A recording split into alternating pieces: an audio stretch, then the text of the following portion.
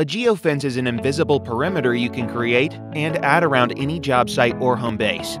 If any of your tools assigned to a place with the geofence feature on are seen outside of the geofence, we'll send you an alert. You can add a geofence to any stationary place.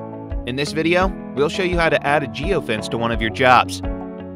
Select Places from the left navigation bar.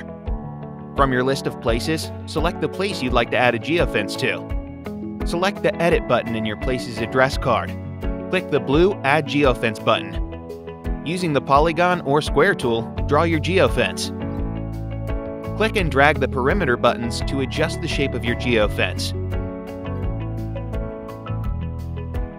When you're satisfied, click Save. Added security has now been activated for your job site or home base. For more helpful tips like this, please subscribe below and click on another video to keep watching.